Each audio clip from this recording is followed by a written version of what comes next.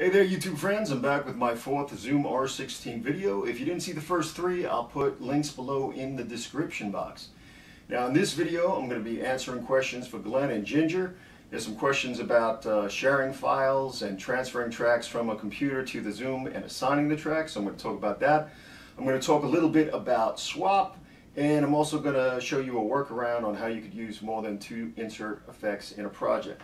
Now at the end of the video, please check out my new music video for my song Spin and Wheel, which was recorded on the Zoom, and I also used the Zoom MRT3 drum machine on that song.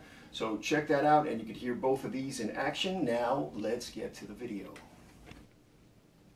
I'm going to start off by showing you how to transfer files from your computer to the Zoom R16 and assigning the tracks. Alright, and for this example I'm going to use a USB cord to connect my laptop to the Zoom.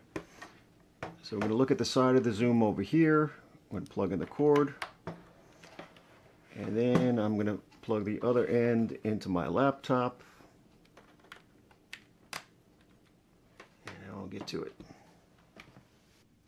To transfer the files from my laptop, I started a new project in the Zoom. So you can see it says Project 23 Video 4B. And I'm going to start off by pressing the USB button right here. And now if I scroll through the menu here, you see it says audio interface, card reader, USB storage. I want card reader. So I'm going to press enter. It says card reader. We're going to press enter again. And now we are connected to my laptop. Alright, so now I'm connected to my laptop, and if you look on the left side of the screen, we have the USB drive right here. So I'm going to scroll down. Let me pull it down a little bit so you can see it better. And remember, it was Project 23. That's what we're looking for, and Project 23 is right here. I'm going to click on it once and you see audio. So right here is where I'm going to drop the files that I want to transfer over to the Zoom. Alright, so now I'm going to drag some files over. Now this, where it says BR8, I'm going to click that. This is an old recording I did on a Boss BR8. So I'm going to take the tracks and I'm going to drag them over to Project 23 audio. So I am just going to highlight all these tracks right here. And I'm going to just drag them over to where it says Project 23 audio.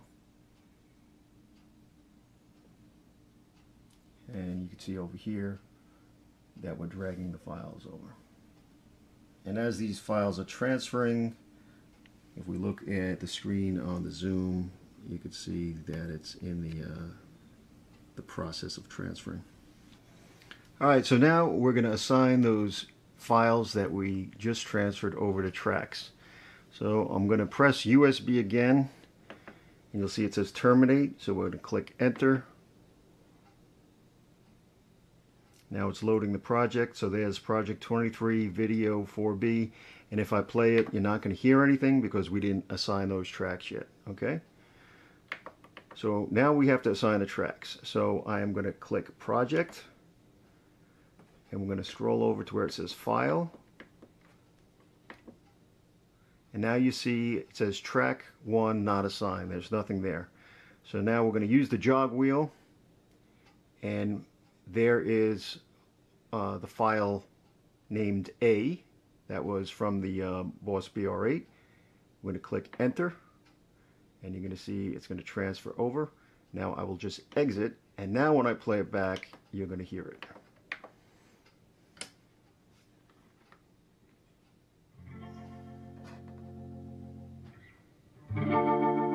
Okay, so it's there. So now we'll do that for the rest. Now I'm going to again hit Project. I'm going to hit File. And now over here we're going to go to track 2. So I'm going to light that up, amber, over there. And again, it says track 2 not assigned. We're going to use the jog wheel. And now I'm going to pull over file B. So I'll click Enter. And you'll see B is transferred. And click Exit. And now we're just going to go right down the line Now I'm going to light track number 3 up. It says not assigned. I'm going to scroll over to C, click enter. You'll see it transfers. We'll exit out of that. Yep, let me go back. I'll do a couple more for you. So file. Now we're going to go to track number 4. So this will be D.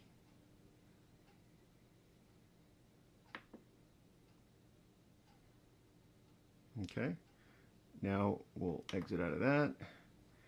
And we'll do one more. Track 5. We'll scroll over with the jog wheel to where it says E, enter, or F rather, I'm sorry. And we'll exit out of that. Now we just transferred all those files over to the Zoom, and let's see what we got.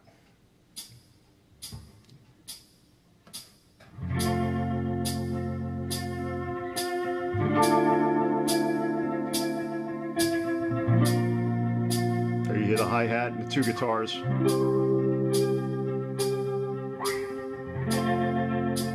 So that's how you transfer files and assign the tracks.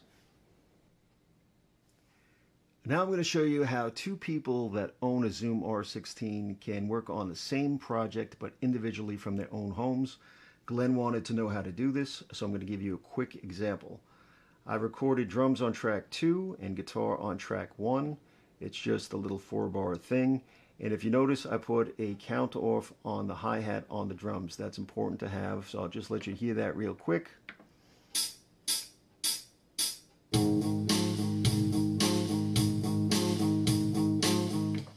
Okay, so now what we're going to do is I'm going to make believe that I'm sending the files to another person, and that person will put bass on, and we'll just swap out these files. So I'll show you how 2 people can record from a distance. Alright, so now I'm going to pull this SD card with the guitar and drums on it from the Zoom, and I will put it in the laptop. As you can see, it says Project 14 right there.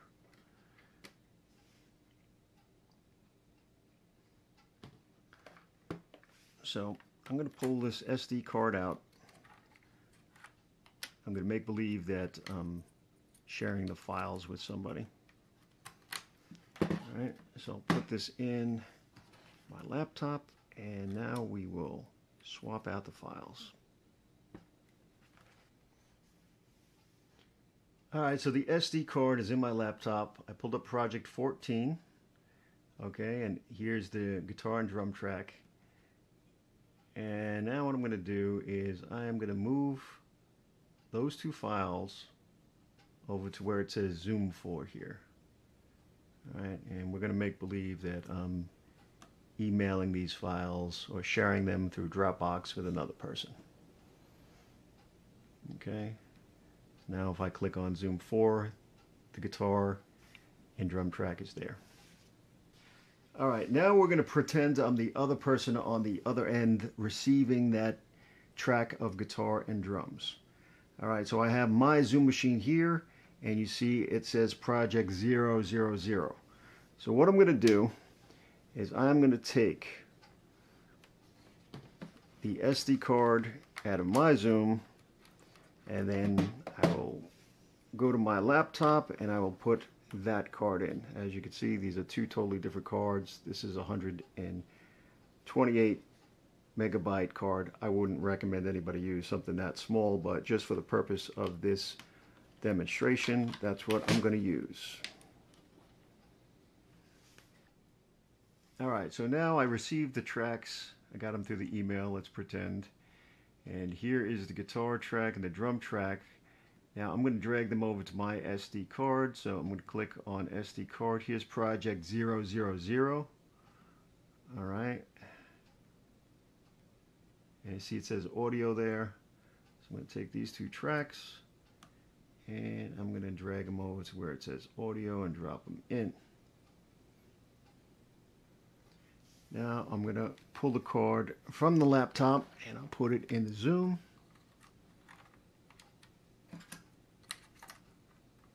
And you could use the USB cable if you want. I'm just doing this to show you as an example of doing it with the cards. Okay, so now you see it says Project 00, and that's great. And if we hit play, there's not going to be anything there. So we have to assign those tracks. We just drug over from the laptop. So what we're going to do is we're going to hit, just adjust the camera so you can see. So it says project. We're going to hit project here. We're going to scroll over to where it says file. We're going to click enter. And you see it says not assigned. We're going to use that jog wheel, turn it over once. And we just did that. So now we'll get out of there. We'll press play. And we'll have the drum track there on track 1. Okay, so now we'll do that again for the guitar track. File, enter. We'll scroll over to where it says track 2. It says not assigned. We'll use that guitar, the jog wheel, and now we'll bring over mono track 1. That's going to be the guitar. Click enter. We'll get out of that, and now you're going to hear the guitar and the drums. Okay, so now I'll just put a little bass track on there. Alright, now I recorded a bass track on track 3. I'll let you hear it.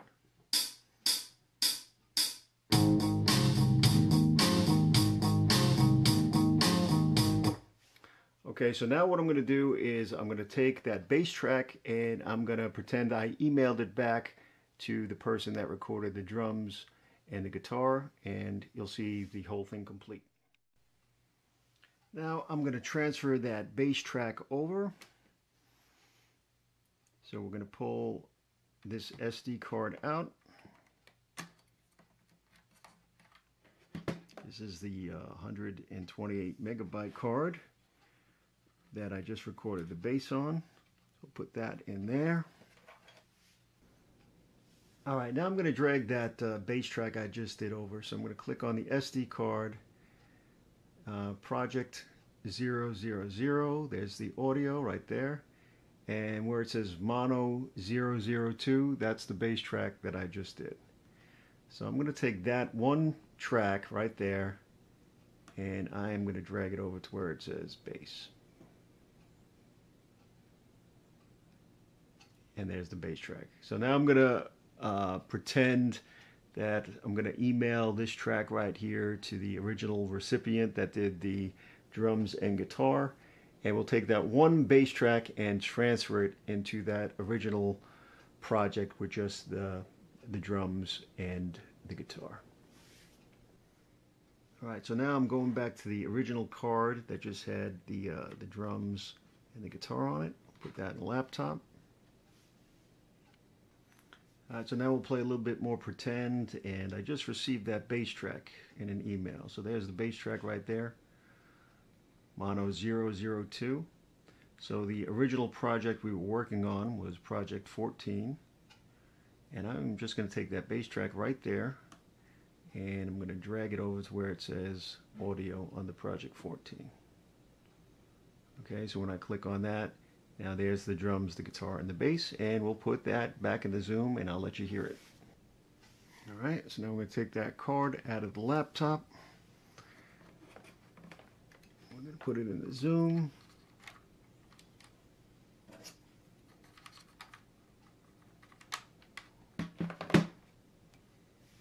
Okay, so now we're going to turn on the Zoom and we are going to go to that Project 14, which is right there. Now what I'm going to do is I got to pull that bass track in. So I am going to hit Project. I'm going to scroll over to where it says File. I'm going to click File. I'm going to put the bass on track 4. So I'm going to light up track 4 right there. It says not assigned.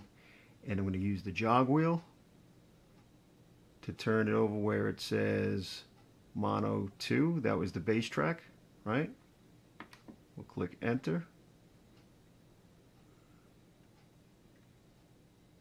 And now I'll let you hear it back. We'll turn up track 4. and everything should be there. So now we should have the guitar, the drums, and the bass.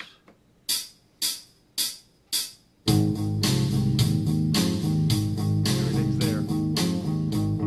There's the bass. And that is how you would share files and work on a project together from a distance. Now I'm going to show you how to use the swap feature. It's real easy. Right now I have drums on track 1 and guitar on track 2. So drums are on track 1, guitar is on track 2. We're going to swap those. I'm going to click the swap bounce button. You can see it says swap. Click enter. It says select track. We're going to choose 1. Select track again, 2. So now we're going to click enter. Swap is complete. Now the guitar is going to be on track 1 and the drums are going to be on track 2. There's the guitar and there's the drums. That's how you use swap. I'm going to show you now a workaround for using more than one insert effect at the same time in a project. Some people are having problems using an insert effect on a guitar and then trying to use the insert effects again on mastering. I'm going to show you a workaround for that. Now, I recorded a little 4-bar thing and I recorded a clean guitar on track 1. I'll let you hear it. Very clean right there. I'm going to put a distorted guitar on that. So I'm going to click Insert Effect. Right now I'm in the mastering section, so I'm going to scroll over to where the distorted section is for guitars. Here's the distorted section right here, and we'll just use UK Blues, right? I'll click the down button. I'm going to put Import Source, and we're going to scroll over to where it says Track 1. So now that insert effect, that UK Blues guitar is on track 1. I'll click exit and now we'll hear it. There'll be distorted guitar.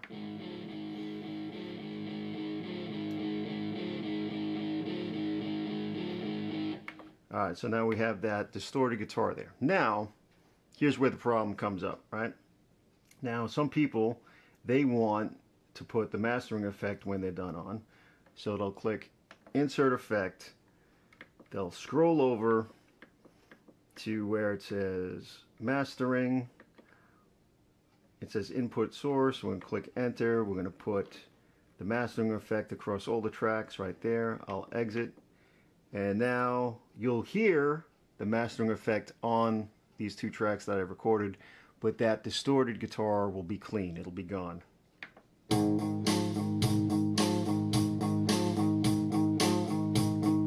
Alright, so you can't use 2 insert effects at the same time, basically. So I'm going to show you a workaround with that.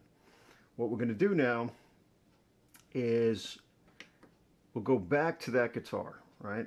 We're going to click Insert Effect again. We're going to get out of the mastering. We'll go back to that guitar.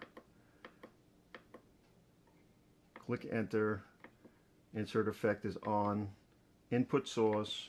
I'm going to go back to track 2. Or I'm sorry, track 1. Click Enter. And now that distorted guitar will be there. Okay. Now, if I want to continue and I want to use that mastering effect across the whole song, what I'm going to, and I want to keep that distorted guitar, what I'm going to have to do is I'm going to have to bounce that guitar with the insert effect on it. So what I'm going to do is I'm going to click Swap Bounce, right? It says swap. I'm going to go to bounce. Okay. I'm going to turn the bounce on. See, it says off. We're going to use the jog wheel. Now it's on. We'll get out of that. We'll go to the top of the track.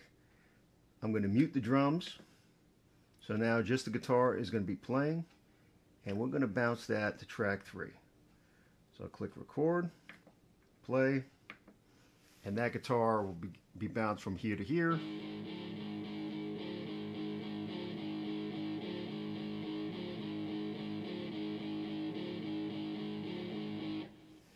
Now let's listen back. I'll mute track 1 and we'll listen to track 3, and that distorted guitar is going to be there. Put some drums in.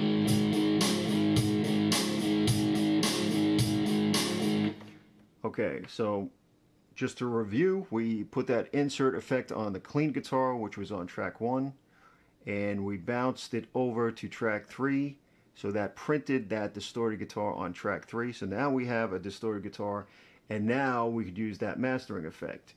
So I'll click insert effect again. We're in the guitar section. I'm going to scroll over to the mastering section. Okay, we're going to use maximizer, input source.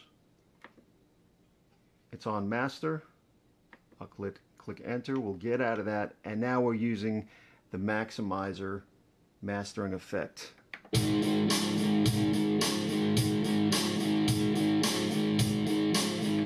And that's how you could use a workaround to use more than one insert effect.